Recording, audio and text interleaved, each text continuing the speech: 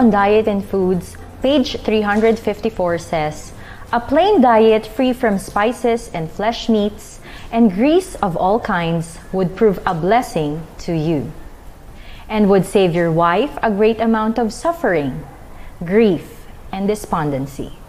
Welcome to Kaalamang Pangkalusugan. Good afternoon, Doc. Good afternoon. And good afternoon po sa atin pong mga manonood ngayon hapon pong ito. So ngayon, Doc, pag itutuloy natin, Doc, yung usapin tungkol sa mga pampalasa, no? Dahil nung last time, Doc, grabe, mainit talaga. For sure, yung atin pong mga gustong magtanong dito po sa Hope Channel North Philippines ay maaari po kayong mag-send ng inyo pong mga katanungan, ng inyong mga prayer requests, o ng inyo pong mga comments regarding po sa mga topic, or mag-suggest sila, Doc, di ba, ng ating topic sa mga katanungan nila. Doc, ituloy natin yung pag-uusap natin last week kasi pinag-usapan natin yung tungkol doon sa mga taba, 'di ba? Yung butter. So ngayon, pag-uusapan naman natin, Doc, yung katanungan na low fat or no fat. So yan po mga kaibigan ng ating pong topic ngayong hapon pong ito. Before tayo dumako doon, Doc, gusto ko lamang po na i-share din sa ating pong mga manonood ang nakalagay po sa Counsels on Diet and Foods, page 354. "Let all who sit down at your table see upon it well-cooked, hygienic, palatable food. Be very careful in regard to your eating and drinking, brother, so that you will not continue to have a diseased body. Eat regularly and eat only food that is free from grease." Grabe, Dok, diretso. Walang mintis talaga na talagang diniretso niya na kailangan wala tayong kainin na may grasa. Yun yung sinabi natin last week, Dok. Ang tawag nga dito yung no pain, no gain. Kasi dito yung malalaman dito kung sino talaga yung merong kakayanan na i-value yung regalo ng katotohanan. Kasi wisdom to na hindi naman lahat ng tao ay merong chance o time na ibigyan ng focus itong ganitong uri ng mga health tips. Na ito ay nakabase dito yung kung anong klaseng kalusugan yung bubuin mo. Depende ito sa kung paano mo makita yung kahalagahan nito. Kaya ito yung tinatawag na masasabi ko no pain, no gain. Kasi it's not that easy to overcome appetite. Kaya pinag-usapan natin dito yung 90% ng pinanggagalingan ng sakit ay sa pagkain. Kaya pag na-overcome natin to, talagang tayo rin mismo yung mabibless. Salamat, Doc. Ngayon pong hapon pong ito, mga kaibigan, ay inaanyayahan po namin kayo na samahan po kami sa isang espesyal na panalangin para po sa mga may sakit na nag-send po sa atin ng mga prayer request nila. So tayo po ay manalangin. Dakila po naming Ama na makapangyarihan po sa lahat, lubos po naming ipinapasalamat sa inyo, Panginoon, ang amin pong kalusugan ngayon na kami po'y naririto ngayong hapon pong ito upang magbahagi po ng kaalaman tungkol sa biyaya po ng kalusugan na ipinagkaloob niyo po sa amin. Dalangin po namin, Ama, ng espesyal na paghawak ninyo ng inyong makapangyarihang kamay sa mga taong nagkaroon po ng kasakitan katulad po nila Mother Grace Oliver, gayon din po, Ama, sila Gloria Notarte at ang kanya pong asawa na si Norberto Notarte. Gayon din po, Ama, si Kuya Danny, Panginoon, na meron din pong kidney infection. Alam po namin, Ama, na may iba pa pong mga gusto ng panalangin tungkol po sa kagalingan. Tulungan niyo po ang bawat isa po sa amin, Ama, na maisama po sila sa kanila po, sa amin pong mga personal na panalangin dahil alam po namin, Ama, na kayo lamang po ang makatutulong po sa amin upang magkaroon po ng kagalingan ang amin pong mga pisikal na pangangatawan. Dalangin din po namin, Ama, ang kagalingan sa heartburn din po, Panginoon, ni Mark Ibang. Gayon din po, Ama, ang mga tao po na mga nasa ospital ngayon na nasa banig ng karamdaman. Alam po namin, Ama, na kayo lamang po ang may hawak ng aming buhay at kayo lamang po ang makapagbibigay po sa amin ng sapat na katalinuhan at karunungan upang maingatan po namin ang aming pong katawan. Sa hapon pong ito, Ama, basbasan niyo po kami ng banal na Espiritu at nawa po bigyan niyo po kami, Ama, ng karunungan mula sa kaitaasan upang mabigyan po namin ng mas marami pa pong impormasyon, Panginoon, na galing po sa inyo ang mga manonood ngayong hapon pong ito. Ito po ang aming hiling at dalangin sa matamis na pangalan ni Jesus. Amen. Amen. Ayan. Good afternoon, Doc. Good afternoon. Ang ganda ng simula natin, Doc, kasi talagang ang dami nagkakasakit ngayon. Kaya napaka-importante po no, sa atin pong mga manonood na kailangan natin kasing magtulungan, di ba nga, Doc? Kailangan natin ng workmanship, ng cooperation ng bawat isa, especially dito sa Kaalamang Pangkalusugan na ibinabahagi natin Kaya sa nga, kanila. tawag dito vital eh. These are vital needs ng tao na maabot sila nitong impormasyon na alam ko na malaking tulong ito para makaiwas tayo dun sa pagkakagastos na hindi naman dapat nating inaaksaya lang sa hindi makabuluhan ng mga bagay. Kaya ito yung bahagi na sabi ko nga, ito yung dapat talaga binibigyan ng tuon. Lalo-lalo na sa mundo natin kinabibilangan na napakaraming mga tao yung nasa ilalim ng tumpaan ng karamdaman. So ngayon, Dok, ngayong hapon pong ito, pag-uusapan natin, Dok, yung isa pa sa mga nagbibigay ng talagang matinding lasa sa mga pagkain natin nang hindi natin napapansin, mga kaibigan. Baka tignan niyo po yung inyong mga tukador, yung mga pantry niyo, no? Yung mga lalagyan ng pagkain, Dok. Kasi mamaya magbibigay po kami ng mga examples na merong grasa or meron yung masamang taba na ipinapasok natin sa atin pong katawan. So, Dok, ibahagi natin sa kanila yung isang pag-aaral galing ng Harvard School of Public Health. Yeah. Okay, sige, Dok. Ayan. So, sabi po dito, Dutch researchers conducted an analysis of 60 trials that examined the effects of carbohydrates and various fats on blood lipid levels. Yung mga taba ito, Dok. And in trials in which polyunsaturated and monounsaturated fats were eaten in place of carbohydrates. These good fats decrease levels of harmful bad cholesterol or yung LDL natin and increase the protective HDL, yung good cholesterol natin. Which is, tama nga naman, Dok, di ba? Napaka-importante talaga na tayong mga mamamayan, alam natin yung good at saka yung mga bad cholesterol na pinapasok natin sa katawan natin. So, ituloy natin, Dok. Another, yung in continuation po, mga kaibigan, more recently, a randomized trial known as the Optimal Macronutrient Intake Trial for Heart Health or OmniHeart showed that replacing a carbohydrate-rich diet with one rich in unsaturated fat, predominantly monounsaturated fats, lowers blood pressure, improves lipid levels, and reduces the estimated cardiovascular risk. So, grabe, Dok, inulit-ulit kasi ibang study naman yung last time na pinag-usapan natin, Hindi Dok. mo po pwedeng i-deny ito o kaya baliwalain. Siyempre, kaakibat nito yung pinag-aralan ng, sabi ko, ng mga leading professionals in that area. Para ang tao, matapos nilang maintindihan at maunawaan ito, makikita natin talaga na kailangan alamin natin kung ano yung bahagi mo at kung ano yung bahagi ko. For example, sa cancer, di ba meron tayong immunity, yung tinatawag na anti-cancer cells. So itong tinatawag na anti-cancer cells, hindi naman ito pwedeng i-dominate o kaya yung talunin yung ating built-in na binigay ng God para sigurado na walang pwedeng makasira ng ating katawan. So kung makikita natin ito, when you are giving, kung tayo nagbibigay ng mga pagkain na kampe doon sa ating normal cells, antibodies and so on, imposibleng manalo itong cancer cells na ito. Kaya kung alam mo yung pakainin, kung alam mong pakainin yung antibodies mo, yung normal cells mo, at gugutumin mo yung mga cancer cells mo kahit may cancer ka na, sa tingin mo kaya sino mananalo?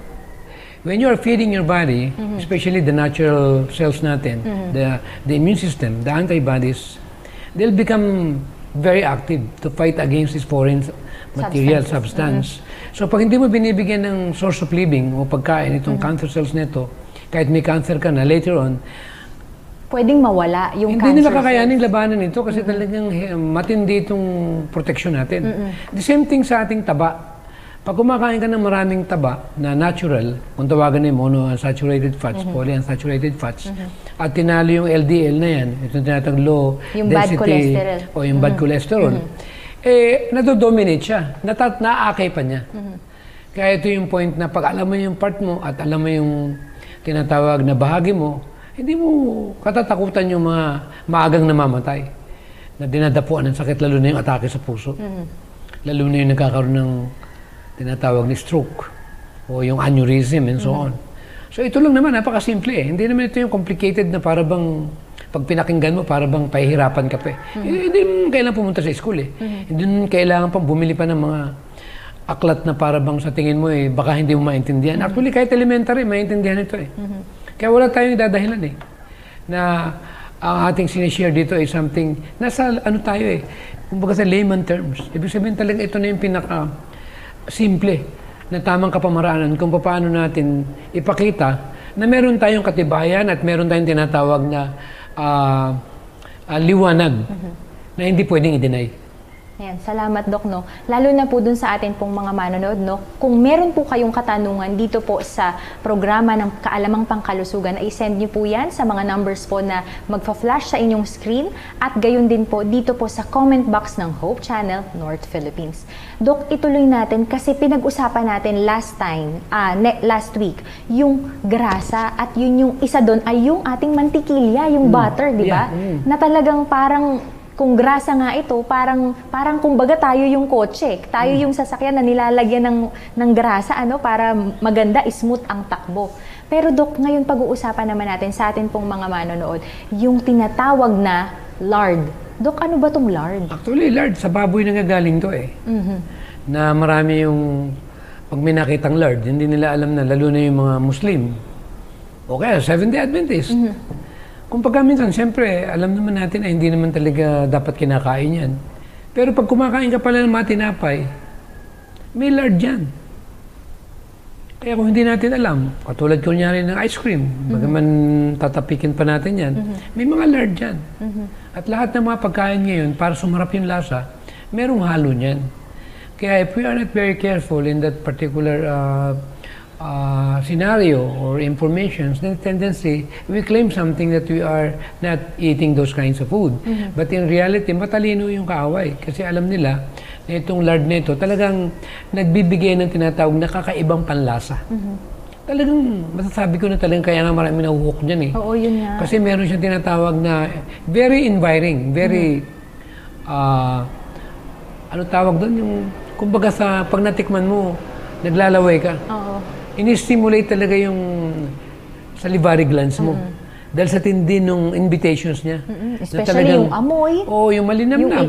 Talaga namang grabe ito, hindi biro ito. Kanina, Doc, nabanggit mo, Doc, na galing talaga siya sa pork. Sa pork. Oo, sa pork, di ba, sa baboy. So, sa atin pong mga manonood, i-take note po natin yung lard, kasi baka, for sure, Doc, yung iba sa mga manonood natin, nagti-take note sila, and at the same time, nire-recheck din nila, kasi napakahalaga po, mga kaibigan, na tayo ay magmasid sa kapaligiran natin at alamin natin kung tama ba o mali yung mga kinakain natin, yung mga pinapasok natin sa katawan natin. Kasi hindi na natin yun mabawi, Doc, di ba? Kung nagkaroon na ng mga end stages, kumbaga. Oh, yan. So, Doc, mabalik ako dun sa katanungan ko regarding doon sa galing sa baboy. Paano ba yun nangyayari, Doc, itong lard? Actually, the way they process it, parang yung lagi ko nababanggit, yung rendering plant, kung isi-serve nila sa internet, actually, they are collecting different animals na patay na. Pinapakuluan yan sa 20-footer boiler tank. And then habang kumukulo yan, may nagsisettle na taba sa ibabaw. Yun yung kinukulek ng mga taba. Na yun yung binibenta nila sa mga food companies na naglalagay nung, kung tawagin nga natin, mga animal fats. So, pag sinabi naman nating lard, ina-specify nila na talagang sa baboy lang nanggaling yun.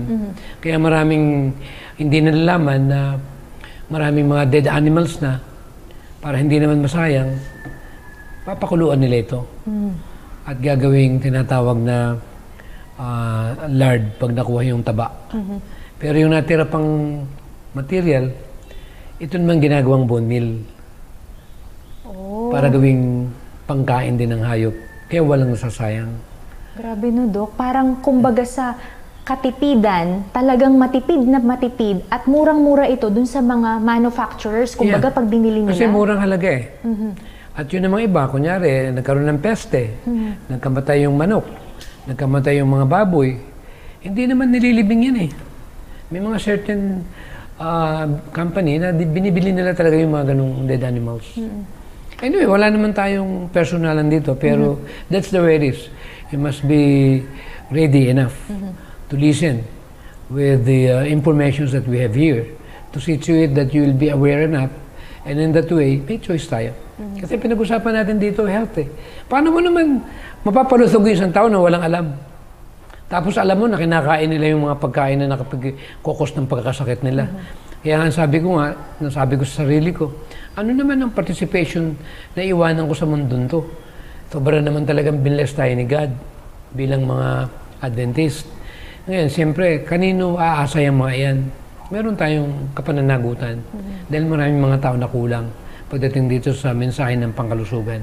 Kaya ito yung tinatawag na very timely, especially yung pandemic ngayon. Actually, alam natin na they call that pandemic, itong corona. Pero hindi nila namamalayan, maraming pang pandemic. Katulad na lang na namamatay sa sakit sa puso. Pandemic ito. Baka talunin pa nga itong coronavirus eh. Sa dami ng namamatay eh. Yung namamatay sa, alam mo na, sa cancer. Pandemic ito. Kalat na ito. Just imagine, number 1 ng Pilipinas sa Asia, sa sakit na cancer. Gano'ng karami ang may diabetes? Kahit yung mga ordinaryong tao, mga kabataan, tinatamaan ng diabetes, pandemic din to. The whole world are being affected with these kinds of, what you call it, dreaded disease that's crippled not only in our country, but all over the world. And it is really a high time for God's people, especially Seventh-day Adventists, to wake up and to see to it that we are going to do the work. And that is the main purpose of this Kaalamang Pangkalusugan, na mag-create talaga tayo ng more awareness. And the only way to do that, lahat sana nanonood ngayon, magkaroon ng participation. Lalo-lalo na ang lahat ng member ng Seventh-day Adventist. Amen.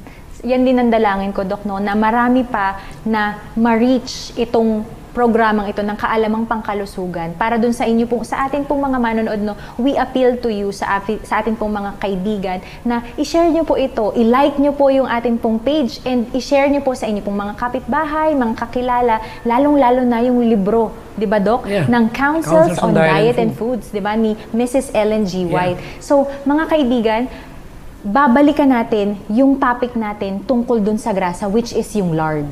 Di ba, Dok? Kasi napaka-importante, mga kaibigan, na malaman natin kung ano ba yung mga produkto na merong lard. Alam niyo po ba, mga kaibigan, na ang... Eto na. Ayan na, Dok. Ayan, di ba meron ka, eto na, ayan. Oo, di ba? Magagawa. Oo nga. Ito na. Yes, ito na talaga, mga kaibigan. Na, alam niyo po ba, mga kaibigan, na pwedeng kasama nyo o nasa loob ng banyo nyo lang ang lard? Or pwede rin naman na kapag nasa camping site ka o kaya naman ay nandun ka sa probinsya at walang kuryente, maaaring kasama mo din ang lard.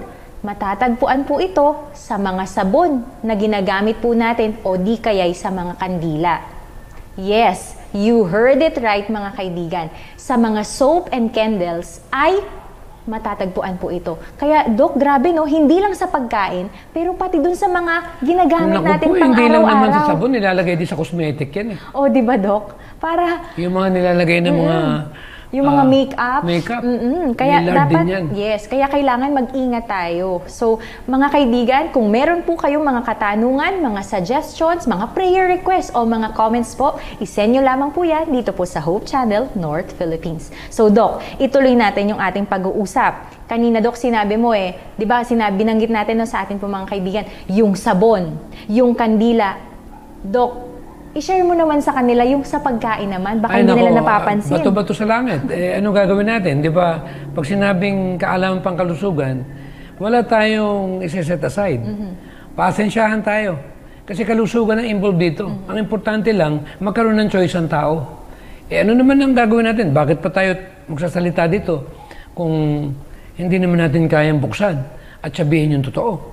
Kasi ang point natin dito, maraming tao yung biktima nito. Katulad ng tortillas. May lard yan. Kaya ako, gumagawa kami ng sarili namin tortillas na free from that kind of material. Katulad ng refried beans na ito. Eh, syempre, napakarami niyan sa mga fast food. Kahit sabihin pang vegetarian yan. Eh, paano? Kung hinahaluan din ng ganyang uri ng mga material. Katulad ng mga baked na beans. Hindi rin natin masasabi yan. Karamihan, kung sabagay, ang kagandahan naman ito, nilalagay naman talaga nila, nire-required sila, nilalagay doon sa pinaka-description ng ingredients na yon. Yung bacon, yung ham na yan. Siyempre, yung mga gelatin na yan. Siyempre, sino bang hindi gumagamit ng gelatin?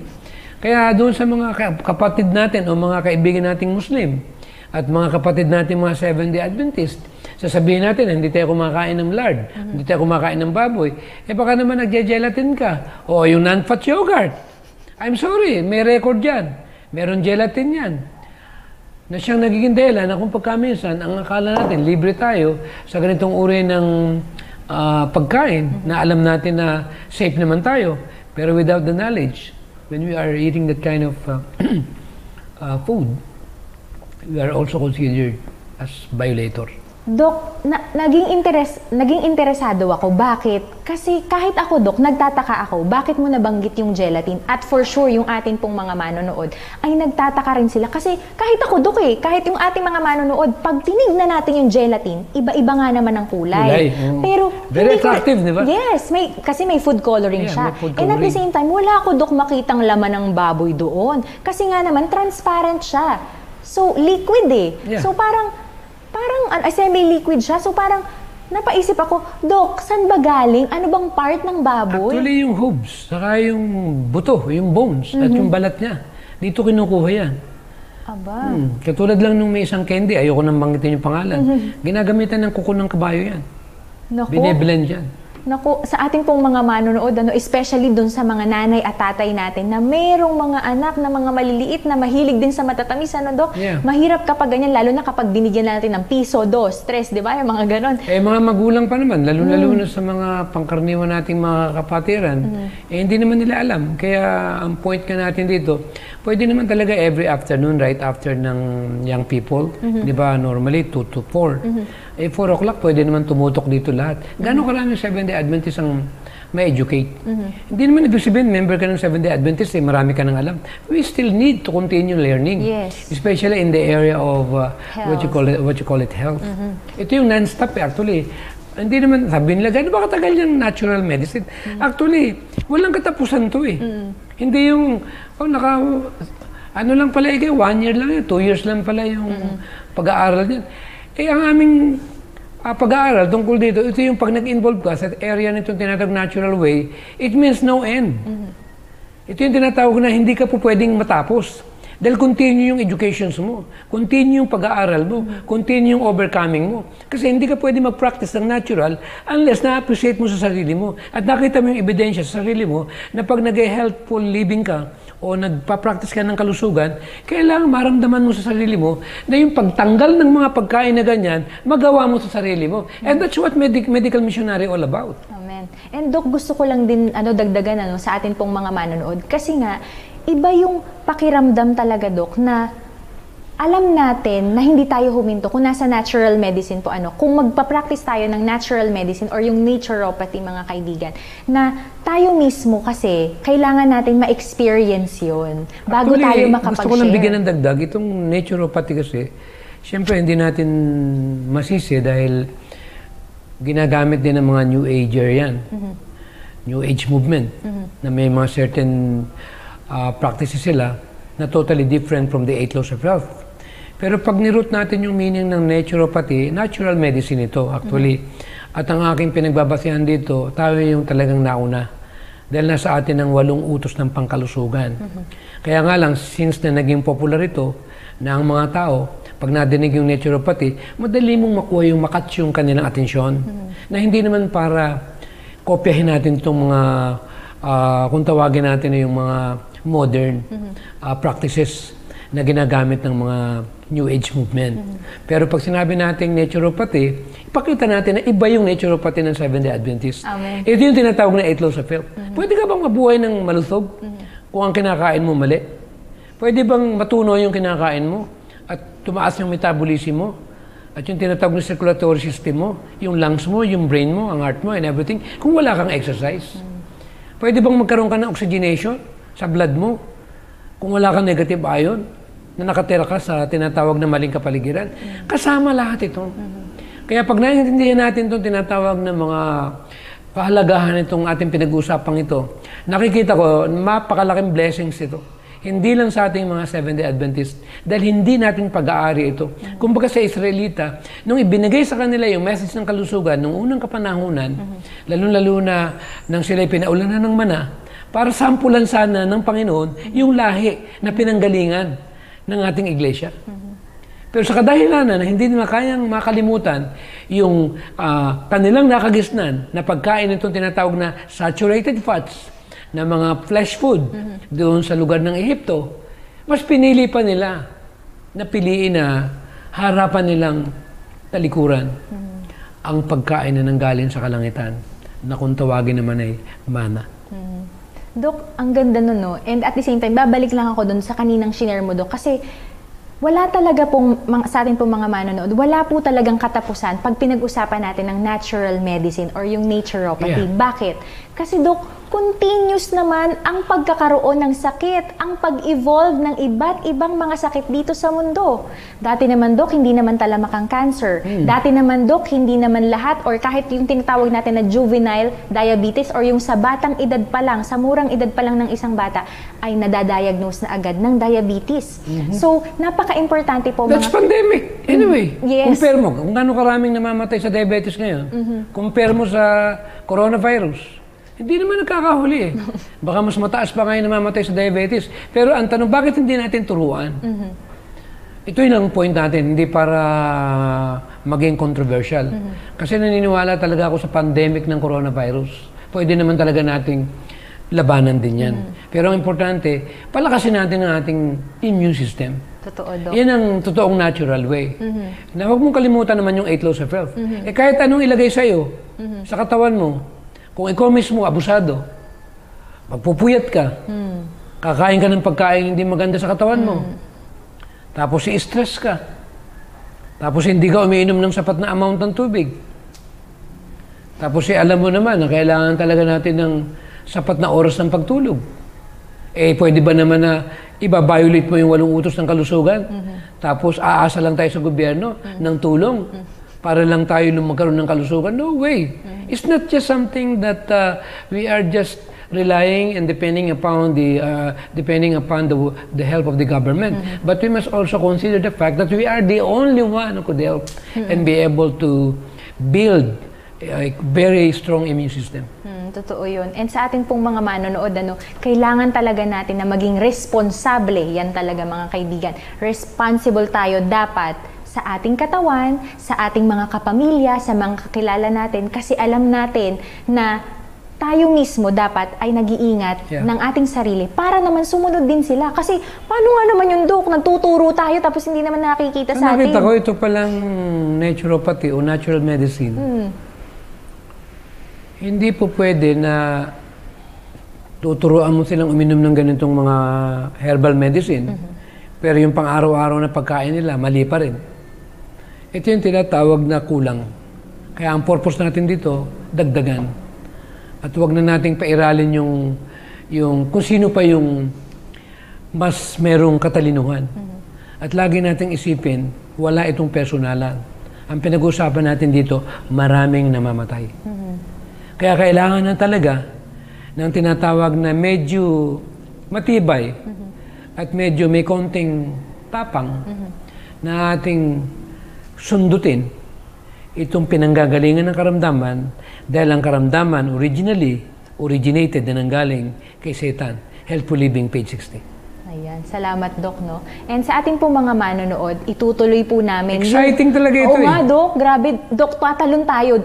Medyo babalik tayong konti, Dok. Itutuloy natin, Dok, ano pa ba yung mga aabangan o mga na-miss ng ating mga manonood regarding dun sa mga sources yung o yung mga Maillard? Yes, Dok. Ito, pasensya na tayo. Yung mga candy, nagami. Yung mga gummy bears. I'm sorry, pasensya na po kayo. Huwag nyo naman po kaming kagalitan. Katulad kunyari ng marshmallows. Magagawa, may gelatin yan. Yung tinatawag natin na merong kuko, merong balat, at merong ano pa yung Dok? Ito ang pinakamabigat. Ice cream. Ayan na, Dok. Lalo na, Dok, nasa tropical country tayo. Nako, pag mainit ang araw, lalo na summer na. Kahit sabihin nung 7-day Adventist pa yan, hindi naman namimili kung anong ice cream yung bibili niyan Basta't mainit ang araw, bili lang yan. Ang katuwiran kasi ng iba, hahayaan ba ikang itinda yan? O makakasira ng katawan yan? Pero ang point, hindi natin hawak kung anong ingredients ang mga nilalagay dyan. Yes, totoo yun. Kaya kung di tayo matalino, yun mismong mga pinapasok natin sa ating katawan, yun ang magiging sanhi ng maagang kamatayan. And idagdag ko lang, no, Doc, sa atin pong mga manonood, yung tinatawag natin mga Rice Krispies, Doc, yung mga parang mga pinagdikit-dikit, kumbaga na mga cereals, Doc, na binibili natin.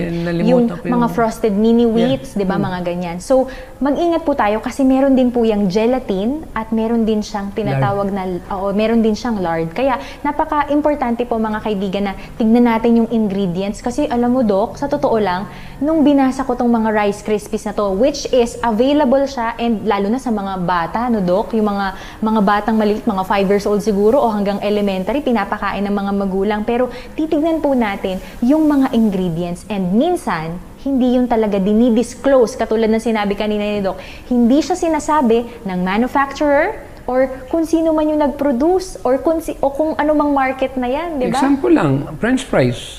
May mga French fries na ready-made na. Buti sana kung kukuha ng potato, tsachapin mo, i-oven mo na lang, alam mo na walang halong ganong uri ng material. Pero ngayon, uso ngayon, mabibili mo, supot-supot na. Hindi naman malaya ng karamihan. Ito yung dadakutin mo na lang, pipirituhin mo na lang.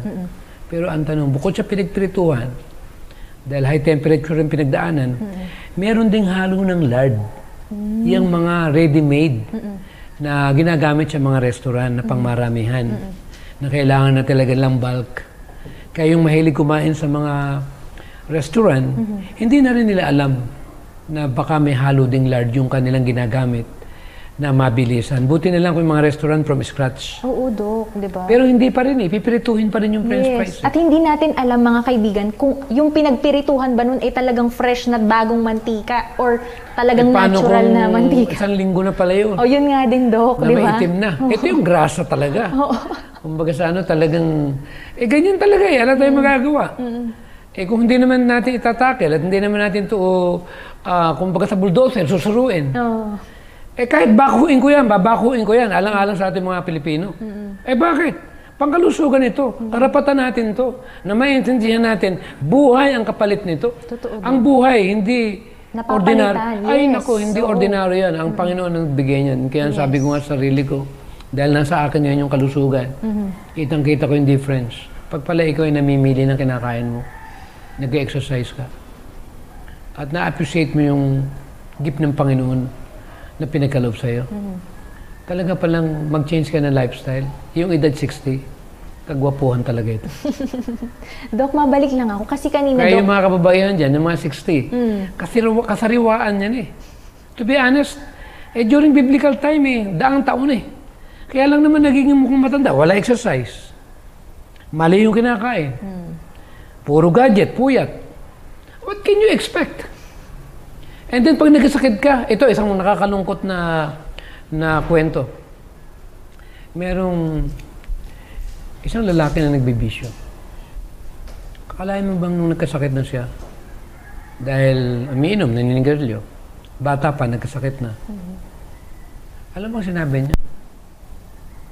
Mabigat itong pagsubok na dinadaanan ko. Itong pagsubok na ito, hindi binigay sa kanya ng God. Ikaw yung gumawa nito. Yun yung resulta ng desisyon mo. Yun yung resulta mo. ng pagkakamali mo. Kaya yung mga pagsubok na dumarating kung pagkaminsan, tayo mismo ang nagdala ng bagyo. Kaya kung ano yung tinanim mo, yun ang huwag kang umirit. Oo. That's the way it is. Pero kung nagtanim ka ng kalusugan, pinipili mo yung kinakain mo. At talagang mahigpit ka. Kumbaga sa quality control, kumbaga sa custom, talagang dadaan ito sa ano? May checklist ka talaga. Oo, meron talaga itong quality control. Teka muna, ano to? Bibili ng tinapay. Teka, check mo yan. Ingredients? Baka may lard dyan. Pero ako, to be honest with you, I don't trust those people anymore. Alam mo, sa panahon natin ngayon, kailangan maniguro tayo. For example, paggawa ng tinapay, paano ako magtitiwala sa mga nabibili lang dyan? Karamihan naman ng produkto ko para sumarap yung lasa. Kailan lagay ng mantika o lard dyan? O animal fats yan? Kaya ako, pag gusto kong gumawa ng tinapay, ako magmamasa nito. Tiitsagain ko to. At sisiguraduhin ko na hindi ko haluan ng pagkain ng material na makakasama sa kalusugan ko. Parang patatas. Chopin ko yan. Ilagay ko yan sa oven. At pagluto na, pahiran ko nung olive oil o yung extra virgin coconut oil. Lasang prito. Pero sigurado ako na walang lard ito. Kaya nakikita ko sa panahon natin ngayon, kung gusto mong hindi ka dapuan ng karamdaman, walang masama na maniguro. Nakaka-relate ako, Dok. Alam niyo ba kung bakit? Sa ating pong mga manonood, kung nanonood, alam mo, Dok, tutok na tutok ang nanay ko. Bakit, Dok? Kasi every Saturday, laging sinasabi, anak, ayan na, mag-aalas 4 na, panoorin na natin, ganyan-ganyan. So ako nakatutok din ako sa mga nagko-comments. Alam niyo po mga kaibigan, yung sinasabi po ni Dok na pagmasa ng sarili niyong tinapay, nagawa ko po yan. At talagang, yung mga kapatid ko talaga, sabi talaga sa akin, ate, bakit parang hinapon ka na dyan sa pagmamasa ng tinapay. Kasi talagang, Dok, iba talaga, Dok, kapag yung sariling pawis, yung pagod mo talaga, yung dun sa paggawa na, dahil gusto mo na maging healthy yung kakainin mo, pati nga, Dok, yung paggawa yung sa mga dumpling, syempre, Dok, Asian tayo eh. Gusto din natin nung makatikim ba naman ng konting ano, ako din ang mismo talagang gumagawa, kaya sabi ko nga, Lord, ang hirap pala talaga kapag yung gusto mo talagang maging healthy, kasi paghihirapan mo talaga, mga kaibigan. Kaya, kung kayo po ay gusto nyo pong maging malusog ang inyong pong pamilya, ang inyong pong katawan para mag-glorify natin ang Panginoon. Ipanalangin natin na magkaroon tayo ng perseverance, na mag-strive tayo, na magkaroon tayo ng natural way of eating, of preparing our own food. Alam mo ba kung bakit binanggit ng ating propetisa kung paano liligligin, kung paano ipipurify? Hindi ba yung ginto? Para ma-purify mo yan, dadaan yan saan? Pagre-refine sa apoy. Oo, sa apoy. Para mapatunayan mo kung talagang ito talaga ginto. So tayo rin pala ganun. Ipipurify tayo. Ano bang gagamitin ng Panginoon para ipurify at dalisayan ng church? Ano do? Itong health reform. Ito palang health reform na ito, na may kinalaman dito sa bahagi, na may kinalaman sa mga huling araw. Ang sabi, sa Councils on Diet and Foods, page 456, the work of health reform is the Lord's means for lessening suffering in our world and for purifying His church. Pag sinabing purifying His church, siyempre hindi naman lahat health conscious eh. Kaya matibay dito. Bakit nung panahon ng mga Israelita na nagpadala ang Panginoon ng test para malaman kung sino talaga yung totoo sa kanila? Ang nakakalungkot dito, 2 lang yung na-qualify sa original. Si Caleb at si Joshua. Siyempre, pagdating dito sa pagkain, just imagine, ang tanging kapamaraanan daw para matanggal yung suffering at kalakip ng buong sanlibutan. Kailang ituro pala itong tinatawag na mensahe na pagre-reforma ng pangkalusugan. Na yung reforma pala ng pangkalusugan, 8 laws of health pala ito sa Councils on Health at sa Healthful Living. Na ito pala yung napakaganda na dapat maintindihan ng ating mga kababayan. Kaya napakaganda pag-aralan natin to eh. Pinag-uusapan natin yung mga lard, mga taba, mga saturated fats, trans fats, and so on. Pero meron akong good news. Ano, Dok? Meron tayong tinatawag na good fats. Yung polyunsaturated na yan. Yung mono na yan, unsaturated fats. Alam mo ba yung avocado? Ito yung paborito ko. Ito palang avocado, pag panahon ng kamurahan, ang ginagawa ko talaga rito, namimili ako. Ipinoprosen ko to sa freezer para hindi ako mawawalan ng taba ng avocado. Kasi kailangan, di ba kanina, pinag-aralan natin yung pag maraming natural fats ka sa katawan, bukod sa susuplayan ka ng energy niyan, tatalunin pa niya yung mga LDL na yan. Yung mga bad cholesterol. Ito palang avocado, may vitamin C, may vitamin E, may vitamin K. Ang pinakamaganda, may vitamin B6 pa. At meron siyang folate, pantothenic acid, magnesium, and potassium. May beta-carotene pa, may omega-3 fatty acid pa. At napakaganda sa panunaw. Kaya kung akong tatanungin mo, hindi rin ako pwedeng mawala ng avocado. At napakaganda rin na tinatawag na pantanggal ng depression. Kasi maganda sa brain. Brain tonic pala ang avocado. At nagpuprotect ito para maiwasan ng sakit ng cancer. Kaya pag pinag-usapan natin ang avocado lover ako. Bakit? Bukod siya napakalinamnam na, yung problema ng mga Pilipino. Kukuha na abukado, bibiyakin. Papakailaman. Lalagyan ng kondensada. Aasukalan pa. Nasira yung tinatawag na chemistry. Alam mo ba yung sukal? Pinapatay niya ang vitamins ng abukado. Sa halip na i-appreciate na lang yung pure na binigay ng Panginoon sa pagkain para maging kalusugan ng tao. Ang sarap pag-usapan ba nitong natural fats nito na ang bansa natin, masasabi ko napakayaman meron din tayong buko whole year round ng buko Alam mo yung buko? Ano, Doc? Ay nako, napakataas ng essential fats niyan. Ito yung good fats. Maganda yan sa brain. Napag-aralan na rin ngayon yan ng mga leading professionals. At hindi lang yun. Ang ganda ng protein niya. Yung amino acid. Talagang, masasabi ko, susuplayan ka niya. Whole year round din sa Pilipinas ang buko. May avocado rin tayo. Kaya yan yung bahagi na sabi ko napakaganda, lalo na sa may mga diabetes, ang ganda mag-regulate ng blood sugar. Ang ganda rin sa eyesight, sa ating mga mata. At napakaganda rin sa puso. At nagbo-boost ng immune system. At nagpapababa ng ating timbang. Ang avocado, akala nila, wag daw kumain ng maraming avocado kasi nakakataba daw. Hindi pala totoo yan. Kasi nakakatulong pa nga sa ating ating natural na timbang. At yung tinatawag na antioxidant, kung tawag ni glutathione, alam naman natin na good for the liver. Ang avocado pala napakayaman dyan. At ibinubus pa yung immune system. Kaya panalo na tayo. Ano pa ba naman ang ihihirit natin? So, yan yung good news. Ayan. Mga kababayan, napakaganda talaga. Ang ganda, Doc, no? Kasi sa ating pong mga manonood, kasi di ba as promise po, ito po yung pinramis namin sa inyo ni Doc na sagot po dun sa pangangailangan ng ating katawan nung last week po sa episode natin, di ba, Doc? Yeah. Na nangako tayo na ibabahagi natin sa kanila kung ano yung mga fats or good fats na kailangan ng ating katawan. So, yung number 1 po ay yung talagang avocado, which is meron din tayo dito sa atin pong bansa. Kaya pag tinignan mo yung freezer ko, puno na avocado paano? Kung wala na avocado, di i-blend ko. O di may fats kami. Lalagay ko sa smoothie. Ayan. At saka idagdag din natin sa kanila, Doc, yung iba't iba pa nating mga sources ng yung ating... olive oil. Alam mo, yung isang kutsadang olive oil, when you take that every day, you will see what's gonna happen to you in a month time. You will be blessed. So, but I'm talking about pure cold press. So, ibig sabihin pala, Doc, isang kutsara ng olive oil every day? Every day, pwede. Okay. Kahit yung extra virgin coconut oil na cold press. Kailangan natin ng fats. Pero ito yung good fats. Huwag naman nating siraan yung mga good fats. Na para bang kung may taba yun, ayaw mo na. Hindi pwedeng walang fats. Talagang brain natin. Talagang pwedeng ma-damage. Dahil marami yung... Paano dadalo yung nutrients papunta sa brain kung wala siyang daluyan? Opo. Na tinatawag na... Ginagamit yan pampadulas.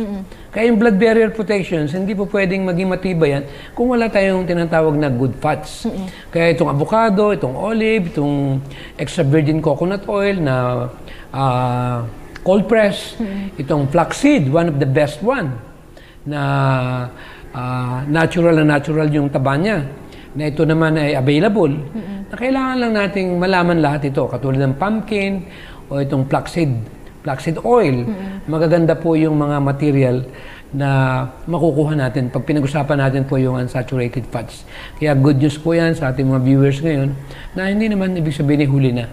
Pwede naman talaga tayo magsimula ng panibago at maabot natin itong ating mga kababayan para lahat tayo ay maging free from all kinds of disease. Ayan. Ang ganda, Doc, ng ating topic ngayon at sana po sa atin pong mga manonood ay natulungan po namin kayo at nasagot po yung inyong mga haka-haka, yung inyong mga katanungan na, naku, kulang pala ako sa fats, naku, puro bad fats pala yung mga nakakain ko, Doc? So, maraming salamat po, Doc Tam. And sa inyo pong mga comments and suggestions or kung meron po kayo mga prayer requests ay isend nyo lamang po yan dito sa Hope Channel North Philippines. Ngayon, Doc, dadako tayo dun sa Q&A kasi may ilan tayong mga kaibigan na nag-send ng kanilang mga katanungan. Doc, nung last time, naalala mo ba, Doc, yung tungkol sa mga seafoods? Kasi may nag-message sa atin na, Doc, paano naman po yung kumakain ng sushi. Hindi po ba yun? Kasi di ba, Dok, hilaw na isda yun eh. Alam mo naman, yung mga hilaw na isda, di buhay yung uod niyan. Yung tinatawag na tiwa o yung parasite. I would suggest na iwasan natin. Siyempre, kahit paano, hindi safe yan. Okay. Pangalawa, alam naman natin na hindi na safe ang karagatan. Okay, salamat, Doc. And at the same time, may katanungan dito, Doc. Sabi niya ay, itatanong ko lang po kung may alternative medicine po ba sa hypothyroidism. Kasi sabi po ng doktor ko ay kailangan ko na daw pong mag-take ng gamot. Actually, pag sinabing thyroid disorder, either hypo or hyper, kulang ka sa iodine. And one of the best material na napagkukunan ng iodine, itong mga lato. Yung gulay, mataas ang niyan, yung material ng iodine. Plus, kumain tayo ng maraming fruits and vegetables para maging regulated yung normal turnover ng ating katawan. At nagpapalit naman ng blood every 3 months. Plus, karamihan na nagkakaroon ng problema sa ganyang uri ng problema doon sa thyroid disorder. Nakakain sila ng mga pagkain talagang may mga pagkain na flesh food na treated ng hormone. Kaya kung minsan nagkakaroon ng, saka matataas ang kanilang sugar sa loob ng katawan. Kasi meron naman tayong natural healing Kasi ito yung pinaka-center ng Campo Crame, kumbaga sa kasundaluhan. Dapat sana iingatan natin yan. Di ba pinag-aralan natin itong mga asukal, kung gaano karaming asukal yung mga processed food na kinakain ng tao. Talaga enough na para malason talaga yung...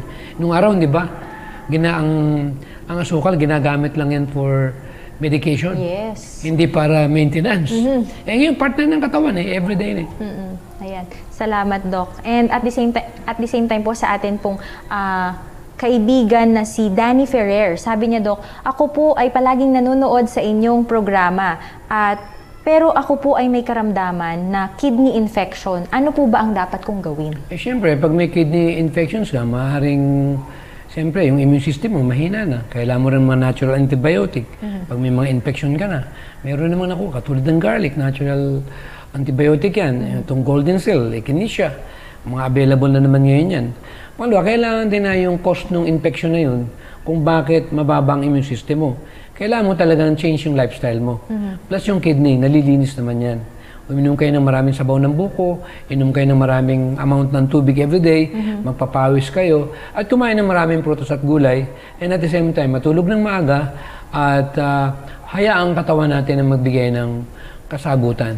Dahil ang Panginoon ang nakakaalam at nagbigay ng natural na kapamaraanan. Ayan. At marami pang kasagutan. Kung may time sila, mag-text lang sila. Maraming salamat, Siyempre, limited Doc. yung time natin. Yes, opo, ayan. Natapos na naman po mga kaibigan ng 1 oras ng talakayan natin tungkol sa pagiging malusog ng ating pangangatawan. Nawa po, kayo po ay patuloy po na sumubaybay sa amin dito po sa Kaalamang Pangkalusugan at isend nyo lamang po ang inyo pong mga comment, ang inyo pong mga prayer request, ang inyo pong mga suggestions dito po sa Hope Channel North Philippines. Gusto ko lamang din po, Doc, pasalamatan yung atin pong mga manonood and at the same time, yung mga nanonood sa atin na may sakit. Katulad po si Miss Gloria Coderes. Ayan. So, ipag-pray po natin siya dahil meron siyang stage 3 cancer. And katulad po si Kuya Danny Ferrer na kanina po nagtanong na isama po natin sila sa panalangin. Katulad po nila Mark Ibang, gayon din po sila ito, Doc, nagpapabati, Doc, ang ating mga kaibigan na talagang, nag-ano din sila, Doc, nag-change na rin sila ng kanilang diet, no? Si April Oliver, si Christian Valenzuela, si Leslie Agohayon, at si Nanay Grace Oliver, Doc, na may diabetes, isama din po natin sa atin pong panalangin. Gayon din po, mga kaibigan, nagpapasalamat po kami sa lahat po ng inyong pagtangkilik, sa inyong pong pagsubaybay dito po sa programa tungkol po sa pangkalusugan. Kaya ngayon po ay ipag-pray natin, Doc, yung ating pong mga nag-send ng kanilang mga prayer request ngayong hapon pong ito. So tayo po ay manalangin. Dakila po naming Ama, lubos po kami nagpapasalamat sa isang magandang hapon, magandang klima na ipinagkaloob niyo po sa amin. Salamat po, Ama, sa inyo pong pagbibigay po ng ministry, Panginoon, sa amin po ni Dr. Tam, gayon din po sa Hope Channel Philippines, ay nagpapasalamat po kami ng lubusan dahil isa po kaming kasangkapan at patuloy niyo po kaming gawing kasangkapan upang ang mga kaibigan po namin na mga nanonood, katulad po ng mga kaibigan po namin na nasa banig po ng karamdaman, na tulad po nila Miss Gloria Coderes, nila Nanay Grace Oliver, sila Danny Ferrer, sila Mark Ibang, Panginoon, ay patuloy niyo po silang haplusin ang inyo pong dakilang kamay dahil alam po namin, Panginoon, na kayo po ang aming pong dakilang manggagamot. At gayon din po ay pagpalain niyo po ang lahat po ng mga sumusubaybay, Panginoon, na magkaroon din po sila, Panginoon, ng malusog na pangangatawan dahil ito po ang aming hiling at dalangin sa matamis na pangalan ni Jesus. Amen. Amen. Ayan, salamat po ng marami, Doc. At maraming salamat po sa mga sumubaybay po sa atin pong programa ngayong hapon pong ito. At nais po naming iwanan sa inyo ang nakalagay po sa Counsels on Diet and Foods, page 353. Many do not feel that this is a matter of duty. Hence, they do not try to prepare food properly. This can be done in a simple, healthful, and easy manner without the use of lard, butter, or flesh meats. Skill must be united with simplicity. To do this, women must read and then patiently reduce what they read to practice. Ito po si Gladense Panuelos, kasama pa rin po ang naturopathic expert na si Dr. Mateo para sa Kaalamang Pangkalusugan.